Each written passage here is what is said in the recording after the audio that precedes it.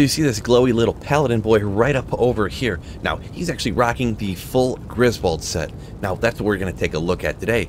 Is this set godly or is it garbage? So I know we're taking a look at whether the Griswold set is godly or garbage, but you know what isn't garbage? The sponsor of this video, Skillshare. Skillshare is an online learning platform where it has thousands and thousands of videos, whether you're looking to up-level your skills to help out your business or your career, or learning something new just for fun. Now, of course, I love YouTube, but sometimes it's nice to do a complete course straight through without any interruptions. Skillshare is a completely ad-free service. Each week it has thousands of new videos and courses, so there's always something new to learn. And now the entire catalog is available in subtitles in Spanish, Portuguese, and German, and even more. I had a great time watching and learning from Marquise Brownlee, YouTube Success Course. And another course I've looked into is Real Productivity by Michael Carnage de Popcorn. Be more productive can help you with your career, help you get to the gym more often, help you have more time to spend with your kids and with your family. So this one's going to be mega helpful for my life. The first 1,000 people that use the link down in the description will get 1 month free trial to Skillshare.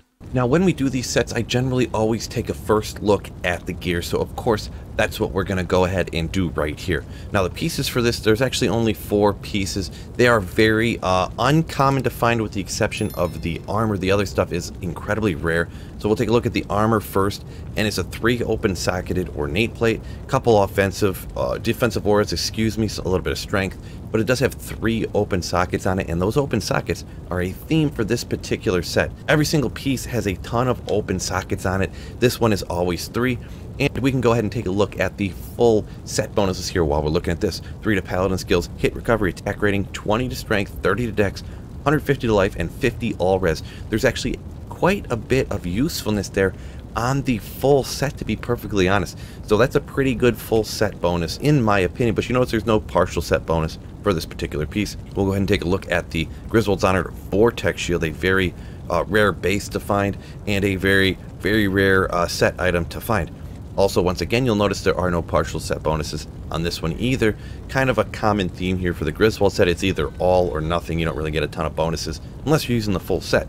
But block rate, block chance, more defense, 45 to all res, and 3 more open sockets on the shield. Up here at the helm, Corona, another very rare base. You do get a partial set bonus here for the 2 offensive auras. Not going to be a huge boost to your character. It's a little bit of something though.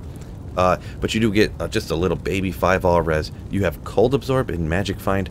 It is nice to get the minus requirements on, you know, the helmet and on the armor as well, bringing their strength requirements down quite a bit. And then we'll look over at the Griswold's Redemption. Caduceus, it depends on who you're talking to, how they decide to pronounce it. This one can get 3 or 4 open sockets in it. The base damage, 135 to 174, not incredibly high, but you see this one does have 4 open sockets, 40% increased attack speed, so a very fast attacking weapon.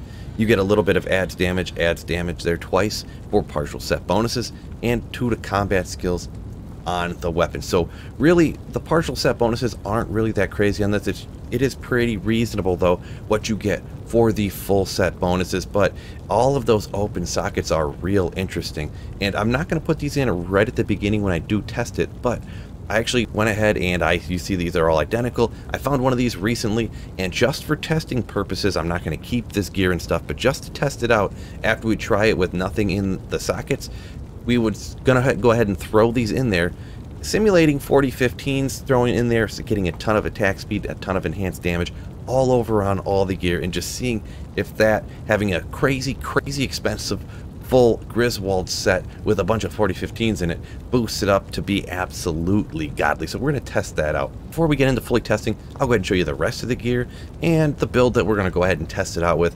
I decided to go with a Zealer, but we'll get into that in just a second. You might have noticed those gloves change. I accidentally had Tranks gloves on there for some reason, but laying of hands here is a good option for a Zealer, the type of build we're going for. Increased attack speed. You got a crazy high amount of damage to demons. Over on the belt, we're deciding to just go with String of Ears. This isn't necessarily like all of the best absolute in slot. String of Ears though is a go-to for melee builds, life leech, and damage reduction on there. Boots, Gore Riders, great choice over here. Goblin Toes, another good choice, or a lot of other things like that. We decided to go with Seraph's Hymn. It is a paladin amulet, 2 to all skills, 2 to defensive auras, a little bit of damage to demons and attack rating demons, damage to undead and attack rating undead, and that mega godly 2 to light radius. We'll jump down to the rings. We got a dual leech. This I'll get just a little bit of mana leech. You don't need a lot because Zeal only takes 2 mana all the time. So we got a little life, a little strength, stuff like that. We got Cannot Be Frozen over here. You gotta have Cannot Be Frozen on a melee character. And we decided to throw a Torch and a Nanny down in here as well, along with just a couple charms that were just sitting around really. But I decided to throw Torch and Nanny down here for the testing purposes. Alright, now we'll go ahead and take a look at the Act 2 Mercenary, and I didn't want it to be like a showcase of the Act 2 Mercenary, so I didn't want him killing stuff and really helping out a ton. So over here I just have the Might Act 2 Mercenary, which will help out your damage, so you generally would want to have one.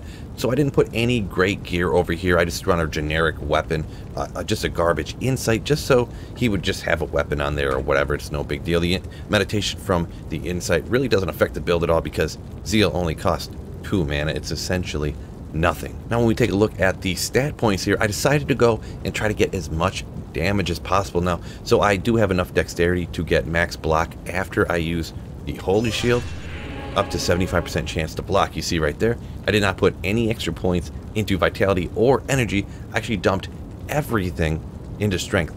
Before I put them all into strength, this was like 2200 top end damage. Now it's 35, so it did add quite a bit. What is that, like 60% extra damage by dumping all them strength points into there. Now generally I would not do this, but I had a feeling that this build might be a little lackluster without a little extra damage, so I decided to throw extra damage on there just to go ahead and help it out before we went into the testing. Taking a look at the skill tree, pretty normal skill tree for a Zealer. We got max Zeal and the synergy of sacrifice, so we went ahead and did that. We got down to max block and we maxed that out, and then we went ahead and jumped over to the synergy for that, and that is Defiance, and maxed that out. And we also have down here Fanaticism maxed out. And I will mention, actually, I was 2 points shy of maxing out Defiance for Holy Shield, just didn't quite have the levels yet to get to that. So that's pretty much the build we're going to test it out with. We've taken a look at the gear, and there's not really any reason to look at what partial pieces or whatever are good, because you don't really get hardly any partial set bonus from any of that. So the next thing to do is to test this build out. Alrighty, so a good basic place to test this out first is going to be Frigid Highlands, pretty standard. So we have 1000 life, not very high. We do have this movement skill right here, and we got some might guys out here. So let's go ahead and see, and this is just players 1 difficulty right off the bat. Now Zeal is not particularly known for its AoE damage, so it does take a little bit to take out a full pack. It's never really been its forte. These Blunderborns have quite a bit of life after all, but actually, you do notice there really isn't any survivability issues with this particular build, even with only 1000 life, because you're leeching so much back, your resistances are mega capped out. So pretty slow kill speed right on that particular thing. Maybe we'll go ahead and go after one individual like champion or something here and just kind of look at the kill speed on it. Alright, so here's individual Thresh Shocket, and we'll go ahead and see how this goes. It is not necessarily the fastest, but I mean, for a single target, chop, chop, chop down, and this is just players 1 difficulty, not too bad, but not particularly the fastest either. I think just with that on players 1 testing, the set without any extra damage and stuff, I know there could be a little bit better High Lords here, maybe a couple of things here and there, but really this isn't terrible gear. It's a little bit on the slow side, I will be honest. So I think I should go ahead and plug in all these 4015s and then see what we get out of it.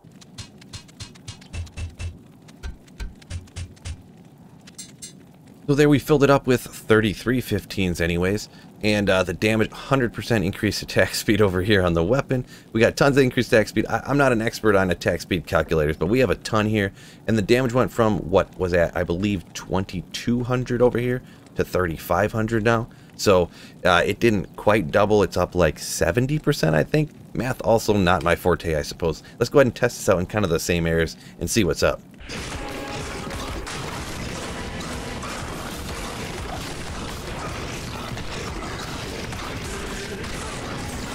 Definitely way faster, I will be honest. Now, we can go ahead and say this is an incredibly expensive build, essentially plugging in what is 4, 5, 6, 7, 8, 9, 10, 11, 12, 40, 15s.